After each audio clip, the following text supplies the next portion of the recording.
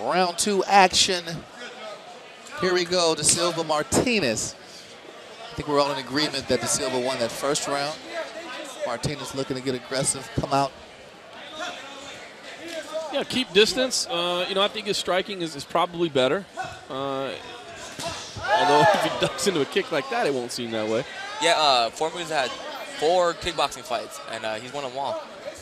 So after he realized that to step his game up, you know, he needs to work his hands more, and you know, can't just use the grappling. No, not at all. That's his forte, but he's trying to get his striking where his grappling's at.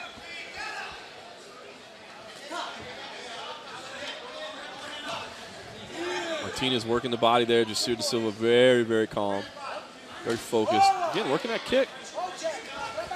He snaps that out there.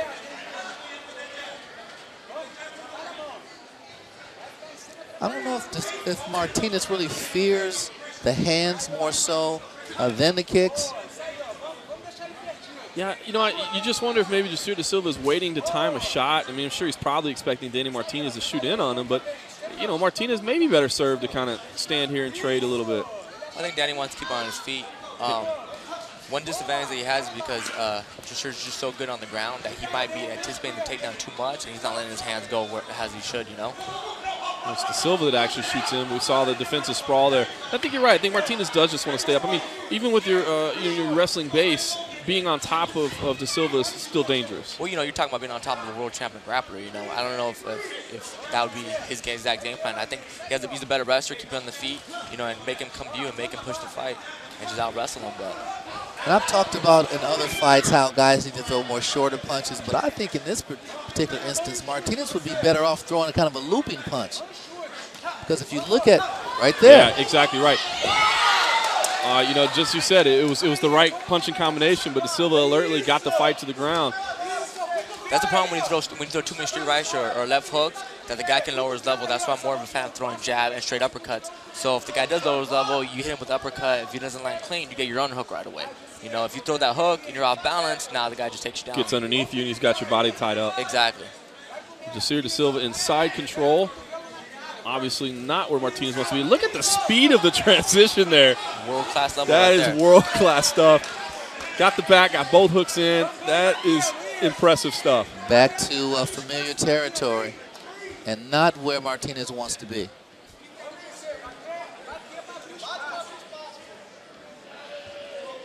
Silva both hooks in. Let's see what Martinez wants to do.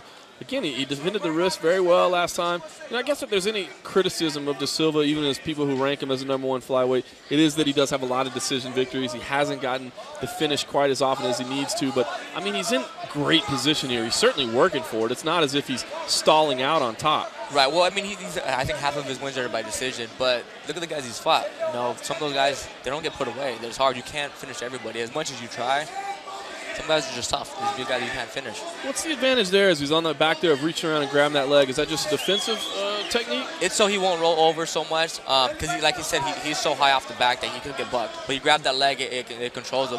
And if he does get rolled over, he can hit a knee bar off that if Danny pops all the way up. And he showed he can stand up and he can just kind of run the clock out. Yeah. But if you keep him bent over, that's an awkward position and it takes more strength out of you. And it's very uncomfortable. And it's frustrating, you know. I mean, besides being uncomfortable, eventually you're like, man, like, he's beating me, but he's not beating me, you know. Like, I'm not taking a pounding, I'm just. You're not getting hurt, you're just absolutely getting dominated positionally. Right, yeah. But if you make one mistake, you got to believe Da Silva's going to capitalize on it immediately. And definitely. He's doing a good job of not making those mistakes, but not in a good spot. Slid down a little bit, adjusted his grip. Da Silva again on the back, a little bit less than a minute. And you're right, you know, I think Martinez maybe should try, just lean back, you know. Fall back. Yeah, try for one of those slams, like kind of elevate yourself back and see if you can. It's kind of a lucky shot if you happen to hit Da Silva's head just right, but it has worked. Yeah, you're not going to create much luck from there. Staying tied up against the cage. The only thing, if he falls back, he has to make sure he falls back, tucking his chin. If he falls back and his hands go out, his neck comes up, then he's going to choke. It's a choke, yeah, definitely. But you don't think like you're like, oh, I'm just going to, you know, like when you're in there, you're like, I'm just going to fall back, and if it works, it works. But sometimes, like, you know.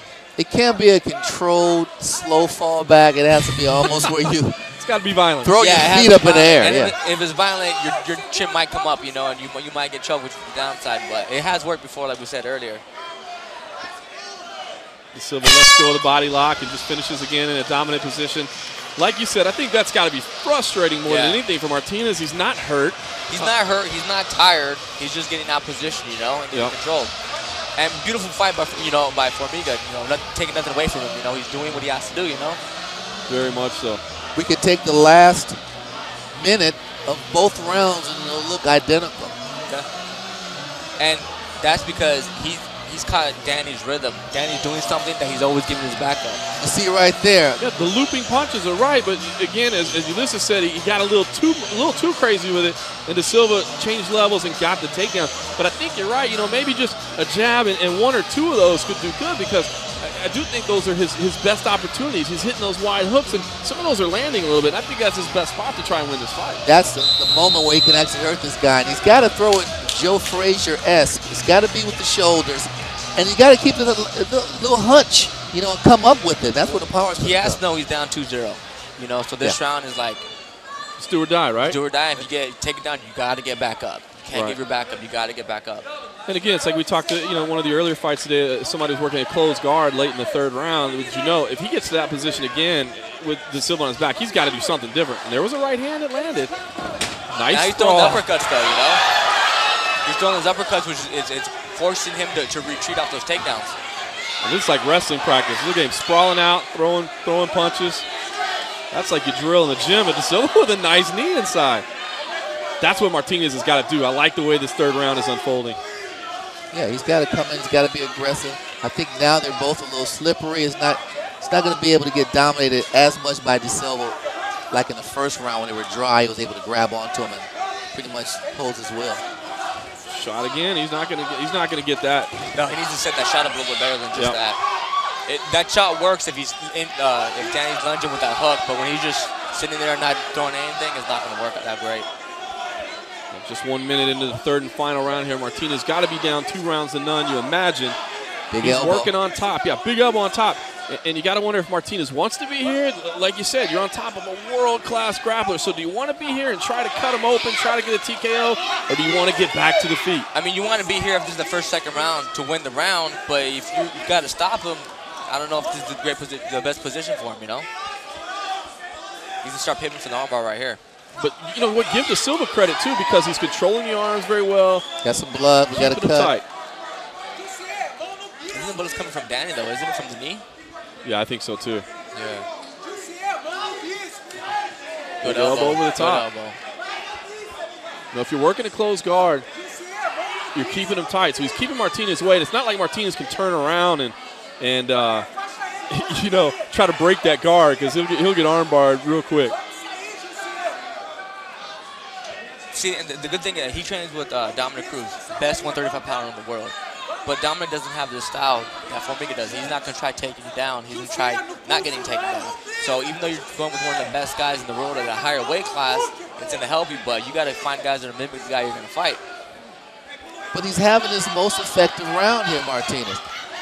He really is. But at this point, I say you back away. I mean, even if he wins the round, he's still down 2-1. He needs to finish the fight, exactly. In my eyes. Exactly. And there he does. He does back away. No reason to go back in the top position. Silva takes a quick look at his corner. Oh, nice leaping knee, but gave up the position. A little too risky, I think. But, hey, he defended well. You got to go for broke, though, you know? True. That one almost cost him, but, hey, I like to see it. He's trying to finish, right? Yeah, definitely, definitely. And Da Silva's almost going into, I'm just going to hold on mode. Which is what I said earlier, when you consider yourself the best in the world, you don't have that mentality. You want to finish the fight no matter first, second, or third round. Yeah, he's got a real patient jiu-jitsu style, almost kind of like a gi style, very patient in it. And, when you got these 5-minute rounds, sometimes you got to explode. So, credit to Martinez for surviving. If he can do something amazing here. That was an amazing takedown right there. It really was. That was beautiful. But he needs to get back to his feet. He can't sit there. He needs to work. Danny needs to fight for that, get to his knees, fight for that single leg. But every time he does, Formiga jumps on his back. See him trying to. He's trying to get to his knees, trying to spin around. Da Silva doing a good job of Danny has two options. If he lays on his back, he's going to get caught in side control, just like he did. Right. If he was to go to his knees, Formiga's going to spin to his back. Pick your poison, right? Yeah, and I think he did the right one by giving him side control because you can, like that, roll out. Beautiful roll. When he's on your back, it's hard, you know? Try to get that choke from the top. Oh, there's his back again. That was beautiful. Another beautiful transition to the back. Just slick stuff there. Martinez might have made a mistake, I think, by going for that choke versus maybe just trying to get back to his feet. Yeah, that was definitely a nice transition. Da Silva is so fast with his spins and his transitions. And again, he's right in this back position. And see, if you look at this fight compared to the other fight, he's not rushing that position. He's taking his time. You know, he knows that he's the one of the best, probably, in my opinion, the best position in a fight. You got the guy's back. He can't see you punch him, all that good stuff, you know. Again, we talked about the frustration. Martinez is right back, super frustrated right now. After all of that, here I am, right back where I ended every round with this guy wrapped around me on my back. Very fighting off a choke. Danny's tough to finish, though, man. I mean, I think Formiga's going to win the decision right here, but... Look at these guys literally standing on their head. Amazing stuff there. Formiga keeping in the body locks, still trying to go for that choke in the final 10 seconds. Martinez is trying to defend it as he has been for almost this entire fight. And you know what? Game effort by Danny Martinez. Give him credit. You know, in his first fight at 125 pounds, I like him in the division. I want to see more from him. No doubt. And credit to him, but Da Silva obviously walking away with the victory tonight. And, you know, positional dominance throughout, amazingly quick transitions. You make one mistake, and this guy capitalizes on it. And props to Martinez for defending throughout. He never got choked. He never got in too deep. We'll watch the reaction here in the third round. I want to see that takedown, the takedown again, and that back control, because that was beautiful. There's a kick right there. Just missed it. Inches away. And we see, you know, Da Silva.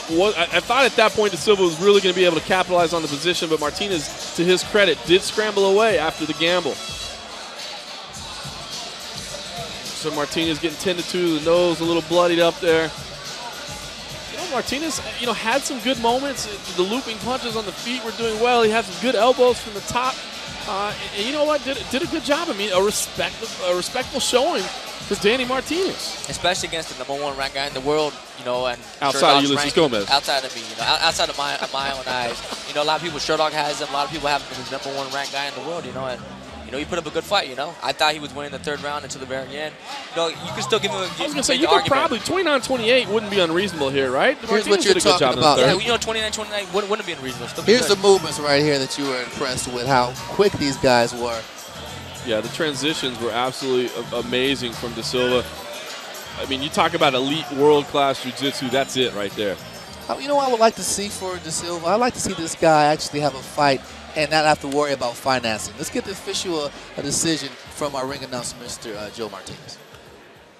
Ladies and gentlemen, after 3 rounds, we go to the scorecards, and all 3 judges scored the same, 29-28, for your winner by unanimous decision. And still undefeated, Jussier da Silva.